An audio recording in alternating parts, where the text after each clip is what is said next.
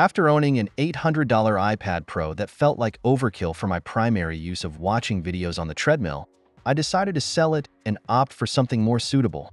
The Amazon Fire seemed like a perfect fit, especially considering its frequent sales.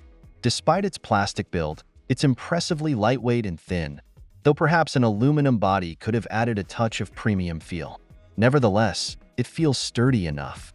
The picture quality exceeds my expectations for its price point, and it operates much faster than my kids' older Kindle 8 tablets, which always felt sluggish to me. Speaking of Kindles, they're fantastic for children, especially when coupled with a game/app subscription. However, the downside of Kindle Fires is their limited app store. While it suffices for my video streaming needs with Netflix, Prime, and YouTube, I found it lacking when I wanted to access certain apps like the NFL app for watching games. That's where sideloading the Play Store came into play. I was pleasantly surprised by how easy it was to install the Play Store. With numerous tutorials available online, the process took me just about 5 minutes, unlocking a plethora of additional apps.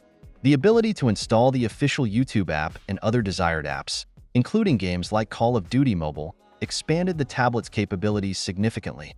Considering all this functionality for just $100, I'm impressed. And knowing Amazon's tendency to offer discounts frequently, I anticipate it might even get cheaper over time. If you're primarily seeking a tablet for video consumption rather than a computer replacement, the Amazon Fire is a fantastic choice.